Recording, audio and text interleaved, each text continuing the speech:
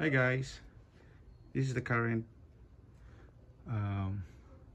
clothes rack, mobile clothes rack that my wife uses when she irons clothes. So we bought this from somewhere to make it sturdy. I added some braces there from Taiwan, and here, but yeah, it's a bit unstable. So now I'm making one, and that is more sturdy.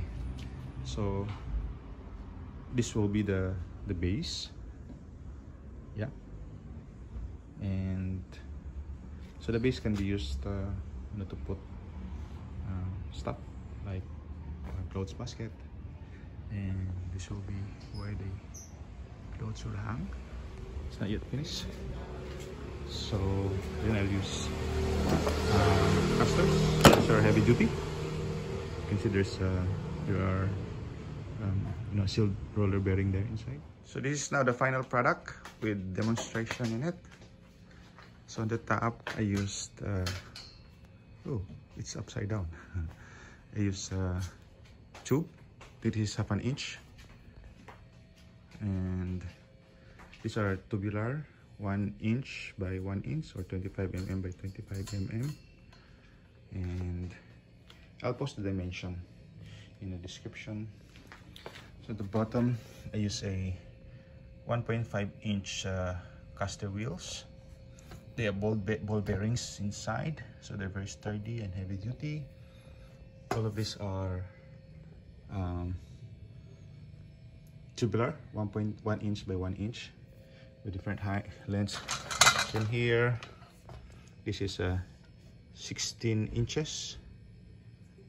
Right here, the height of this from here to here is 54, with about 1/2 inch there because of the pipe. And the width, I'll have to find out. This is partially finished, actually, almost finished. I'll put a plywood here to cover it so that this could, can put stuff here like laundry basket. Yeah, also share the description where I bought this. These are really good. They're very cheap. I think each is about 34 pesos, 35 pesos, which is about how much? 70 cents. Not even $1, not even a US dollar. So I welded the torilla right there, but I think the rest, this is really fine. And here's the most important. Initially I was planning to put a bracket, but I think this is sturdy enough, the welded connection. So probably can't see it show here, but I also decided to weld them here. Yeah, probably it would last the lifetime of this mobile clothes rack. Yeah, it's very nice. My wife likes it.